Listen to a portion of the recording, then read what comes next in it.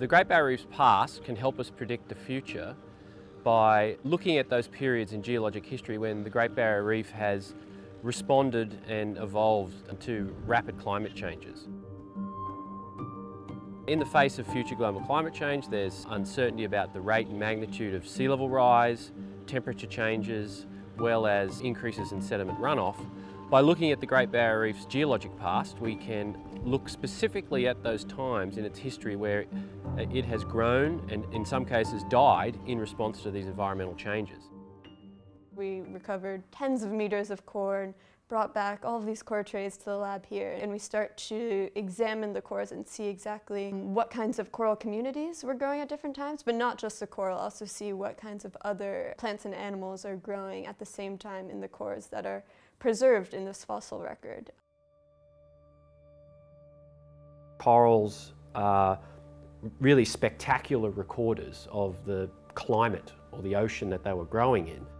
And so we can take a small subsample and then we can measure a whole range of different elements and isotopes to reconstruct temperature, past salinity, sediment runoff. We're hoping to understand what combination of environmental factors has stressed the reef in the past, changed it, perhaps killed it and caused the demise of the reef.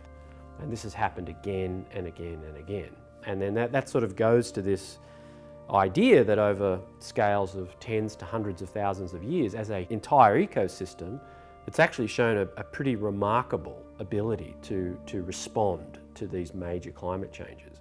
The fear now is because of anthropogenic warming and associated climate changes, the key issue is the rate of some of these environmental changes is that, at least in the short term, we're compromising the ability of the reef to respond to these changes. And we may actually be hastening its death in the shorter term.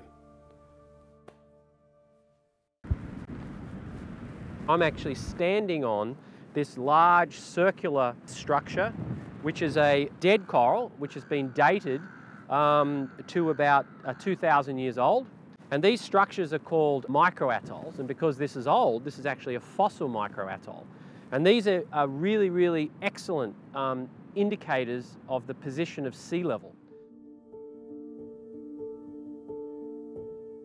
Sea level is a major control on where and how reefs grow. If sea level drops suddenly, the reef is exposed and it dies, and the ecosystem or the habitat must shift. But the reef in that place can no longer grow. And so this is what we've seen happen. So basically the reef has shifted backwards and forwards, broadly tracking those major sea level and climate changes. But in that place where the current Great Barrier Reef is right now, the reef died completely and utterly. We've done a lot of work reconstructing where the reef was during the last ice age. The world was quite different. Sea level was about 120 metres lower. There was much, much more ice on the planet.